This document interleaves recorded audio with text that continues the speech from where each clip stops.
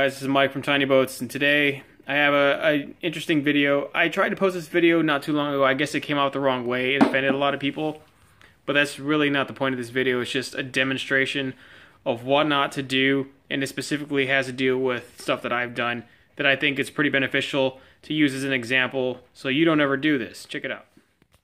Okay guys, so this is the first jumbo that I ever built. This is the 12-footer that's been pretty popular here so far.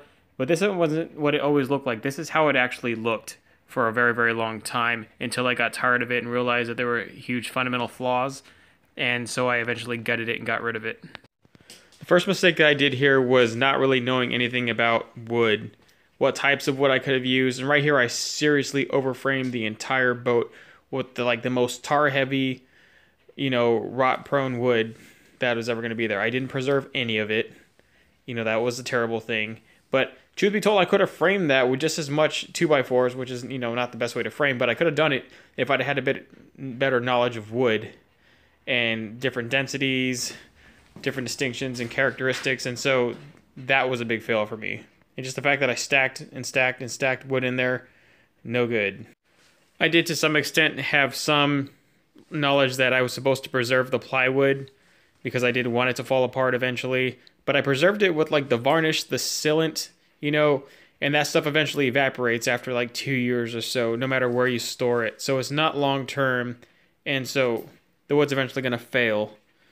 And that's what's unfortunate because, all that carpet and all that glue that I just stuck on here to make it look all nice and fancy is pretty expensive, and then, it's just all going to go to crap. What really made this whole thing bad was I didn't use any proper tools. I used a sawzall and a drill to convert this entire boat. I really needed a jigsaw, I needed a scale saw, I needed a miter saw for a lot of things. It was just bad stuff. And I also had some green treat in there, and then later on finding that green treat ate aluminum. I thank heaven that there was no real damage done to the boat, but that was fail. I mean, so much stuff. That piece of wood down there was all rotted, and I stuck it down there for a floor. Eventually would have fallen through that floor. And I tried to preserve that with that stupid varnish / sealant, whatever it was. It was just no good.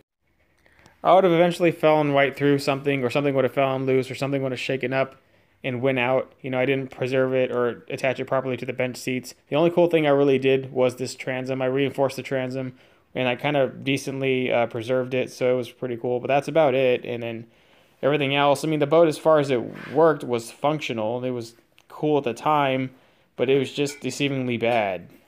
Very, very, very bad. And I'm lucky to be alive because I took that thing on some very rough water in some very odd cases, and I even caught a bunch of fish on it. It was working, but it was just not a good idea.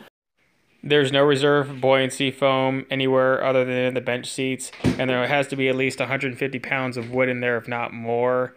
And it was a disaster. If I'd have taken on enough waves, I would have sunk. That thing would have sunk like a rock. I would have never gotten it back, and I would have lost everything, to include possibly my life. But there it is, all nice and bright and shiny. Got a lot of compliments on it, and nobody would know better unless I opened it up and showed them how bad it was. But here it is. All right, guys, I hope this was helpful to you. I was just running through my photo bucket and all kinds of other stuff, and I just saw these old clips of my first build, and I thought it was important to kind of share those things on.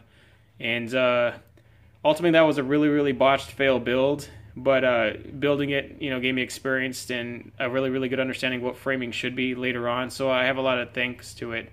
But I just think it's very important that people kind of grasp what not to do. There's a lot of examples of what not to do out there, but people won't tell you that's what not to do. So I'm telling you and giving, an honest opinion of what not to do here. And it's pretty expensive. It was a lot of money and a lot of time wasted to put that build all together, ultimately to realize that it was a botched, failed build that was unsafe, and then I had to gut it and redo it. I turned it into a pretty epic build later, but still, it's better to do it right the first time versus doing it again. All right, guys, peace.